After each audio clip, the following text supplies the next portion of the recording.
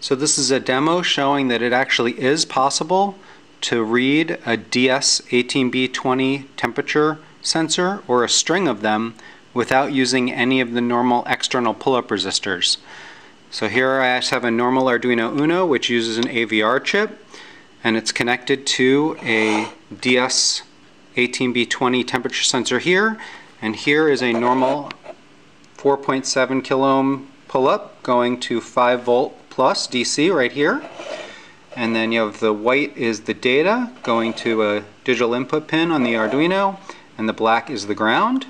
And if you look on the computer, you'll see that it's reading the temperature no problem. Now, using the normal code, if we pull out this pull-up resistor, now there's nothing pulling up the data pin in between the bits, and we'll see that we don't get any readings anymore. It doesn't even see the sensor on the bus.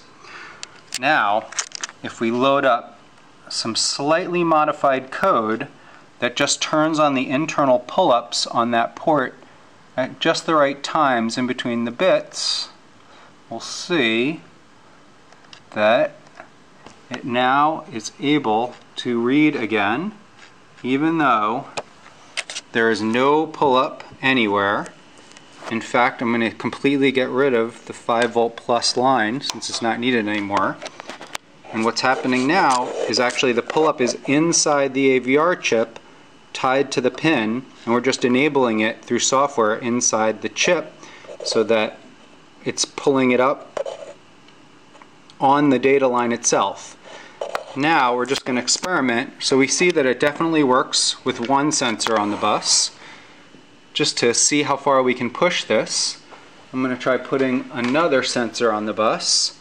This is just a sensor I got on Amazon. It's another DSB18 that comes in this nice waterproof package, and I just soldered a little connector on the end. You can see it's only got 2 pins, there are no resistors anywhere, and there's no 5 volts anywhere to pull up to anyway. I'm going to plug this in, data to data, ground to ground. And if we look again, we'll see that all of a sudden now we're seeing 2 things on the bus. So that little internal pull-up resistor is enough to drive the bus even with 2 slaves on it. Just to push our luck even more, I have another one of those Amazon sensors. I'm going to plug that in and we'll see what happens.